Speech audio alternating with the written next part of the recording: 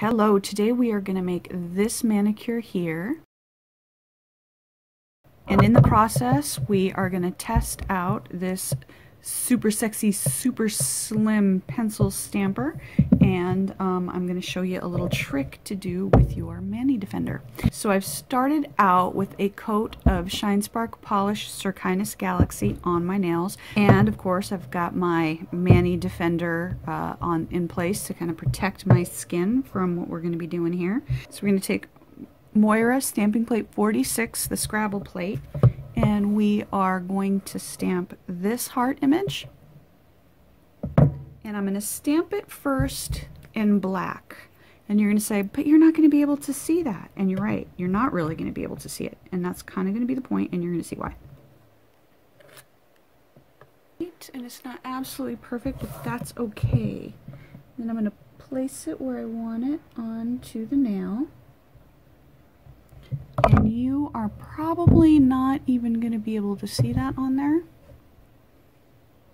Okay, see, you can barely see it, but that's okay, because this is just a guide for what we're going to do. Because now what we're going to do is we're going to take your Mani Defender, your liquid latex, you're going to come in here, and right where that heart is, as close as you can, you're going to fill that up with your latex.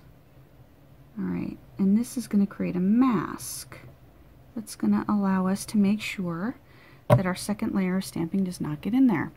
Okay, so I've got them all done and I've got everything applied, and you want to make sure that they're completely dry, so I would even suggest making sure you're testing with your finger. Like this one's not completely dry, but it will be by the time I'm done the other ones.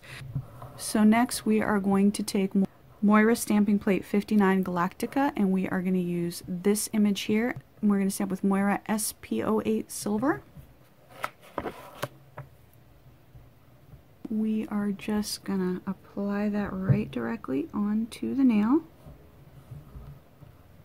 so that we have all of it covered like that. And then we are going to very gently come in with tweezers or an orange stick or whatever works for you, and we are just going to pull up that little bit of masking that we no longer want. And now what you have is you have all of the constellations in the background, and then you have this little heart-shaped hole in the middle. So now what we're going to do is we're going to go and stamp that heart again, and we're going to stamp it in white so we can actually see it this time.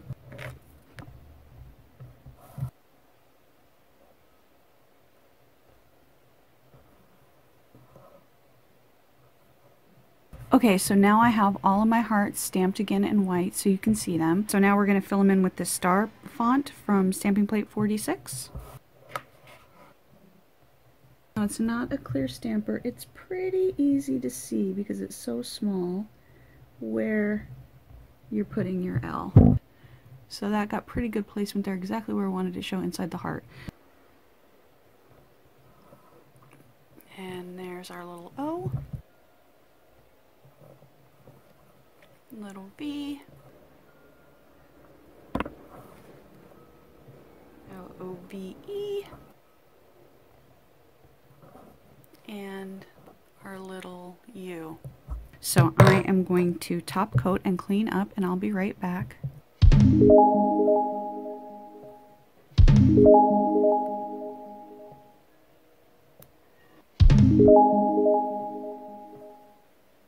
And there it is. There is the final Mani. Here is a still again for you.